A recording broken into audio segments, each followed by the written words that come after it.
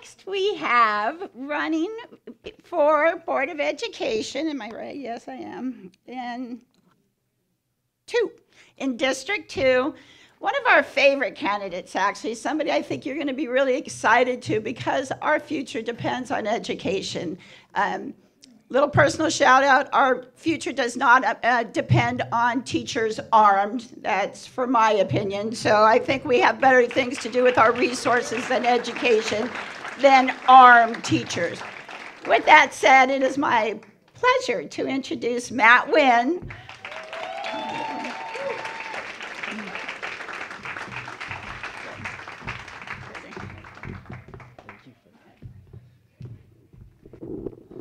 Bethany, I want to thank you so much for just the opportunity to be here today, all of your support over the last several months. This entire community is one of my favorite. The reason why that is because for so long, Democrats, progressives, forward-thinking individuals haven't really had a great space in our community to speak about issues, to fight about issues, and to support local candidates who are going to have our backs.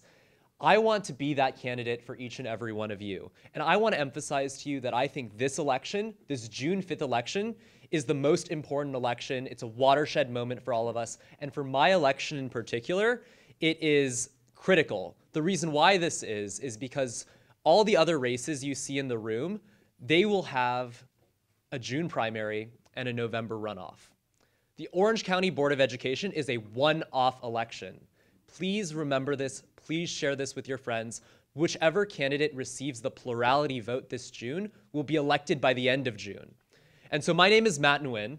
I'm very grateful to be here today. I'm running for Orange County Board of Education Area 2, and I hope to explain to you over the next few minutes why I think my background, my professional experiences, and my policies best align me to support our community, empower our students, support our teachers, and keep our public schools safe for everyone.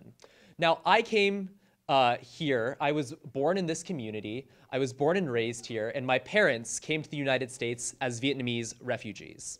My parents came to the United States at the height of the Vietnam War. They came to the United States with nothing. They didn't know a word of English. They didn't have a dollar to their name. My mother relied on public assistance. My father worked on the docks to afford his own education. But it was through the power of a great public education system that they were able to build a middle-class life for themselves and their families. I'm seeing that drift away. When I was young, my parents struggled financially. They had a divorce. My mother actually dedicated her entire life savings, cast it aside, so that she could rent a very small apartment in the Huntington Beach community, because she knew that it was only through public schools that I was going to be able to get a great education. But what is so unfortunate, I was fortunate in that regard. But what is so unfortunate to me is that I do not believe that your zip code, the area that you were born, your area code, should in any way be determinative of the educational opportunities that you have now or in the future.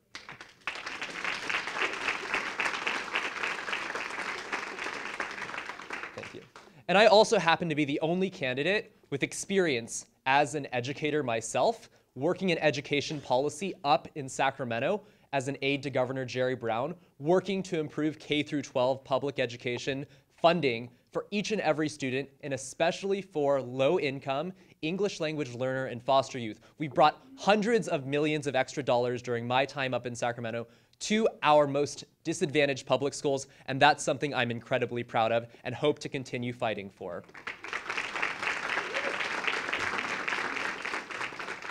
Furthermore, I also am the only candidate with experience working in education law. Now, you all know this because you've seen some of the crazy stuff that's been going on with our OC Board of Supervisors and our city councils. They are wading into very precarious legal territory right now. They are going to be spending millions of taxpayer dollars wasting our community's money that could be used on social services, could be used on education, could be used on any number of other reasons to fight extraneous lawsuits. And that happens as well for our OC Board of Education. I want to make sure that we're supporting each and every student so that we aren't exposed to potential litigation or other problems.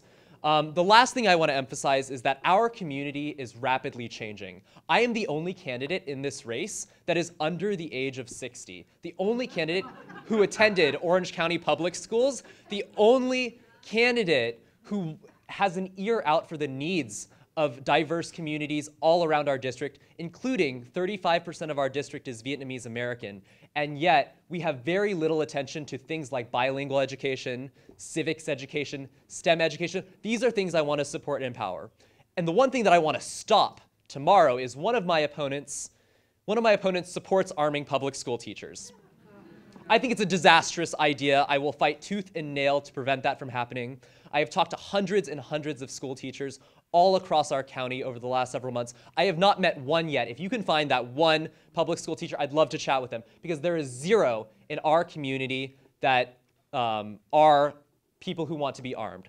And so I am going to fight each and every day on behalf of our communities. I have the background, the experience, and the policies. I will be over at my table a little bit later if you'd like to chat one-on-one.